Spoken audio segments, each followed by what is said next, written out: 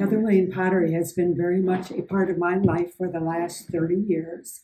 It began in 1990 in a little humble studio on Heather Lane. Over the years, we've been called Heather by well-meaning customers. There is no Heather. There has never been a Heather.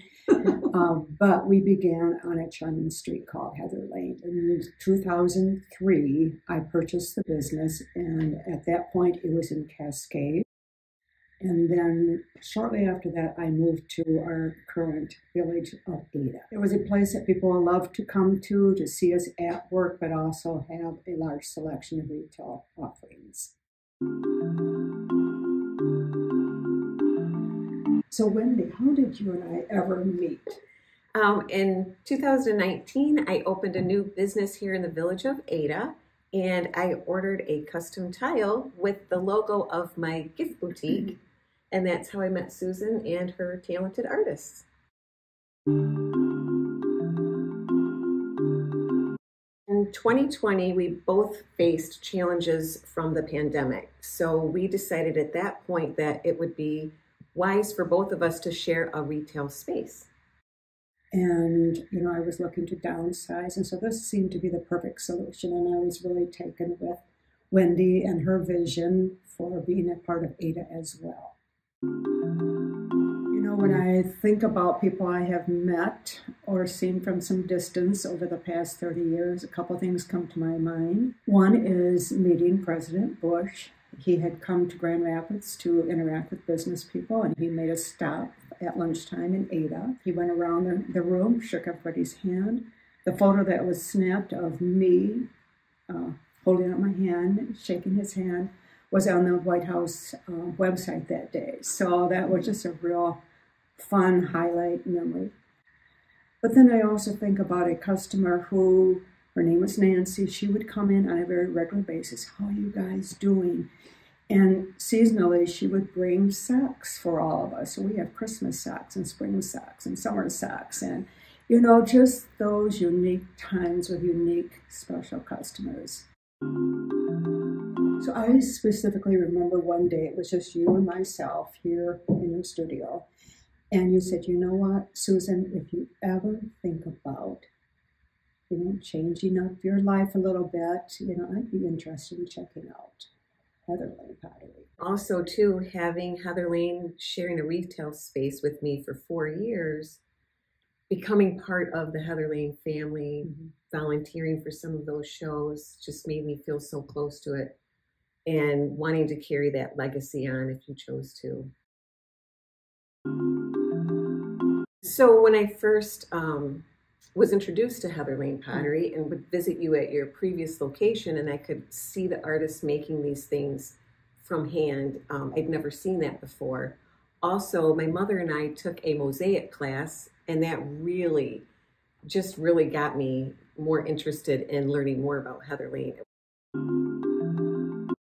When I first started working for Heather Lane, I just remember making lots and lots of flat tiles, lots of slab work.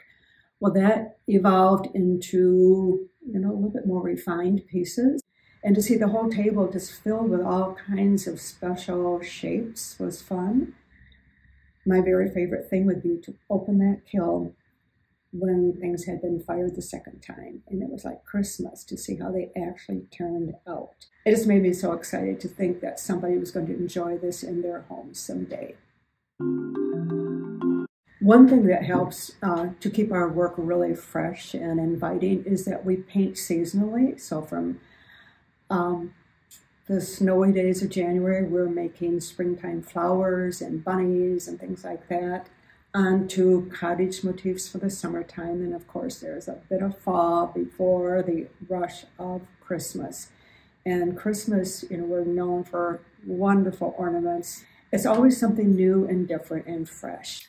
And then my favorite piece would be, I would say, the mugs. This is an example of one of my favorite designs on a mug. I love the handle and the little button on top. But then the crowning glory is a little mug cover because I like hot coffee. So just to show you, I could do this. I could do this. And what a way to get a day started, you know. So when Susan and I decided to each choose one of our favorite pieces, we both showed up today with the same hydrangea mug.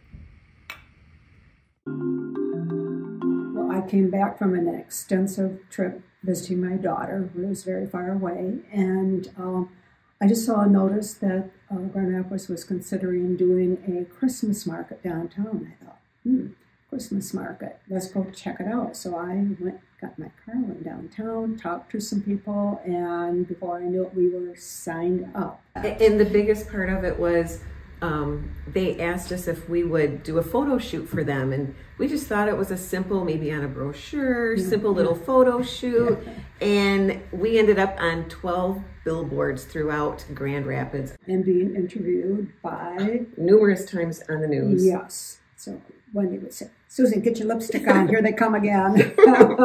So it was really a fun event. And even though we weren't allowed to put the name of the business, everyone who would walk by, it's just so recognizable that they knew right away it was Heather Lane. So one of the highlights from the Chris Kindle market was personalizing and selling thousands of these special ornaments.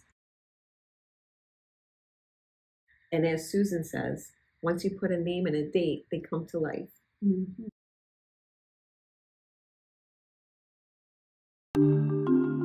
So one thing I often say when I greet people in a booth at an art show is we create meaningful gifts. And these gifts go far and wide. I think one of the happiest moments in these 30 years is when we realized we had shipped pieces to all 50 states.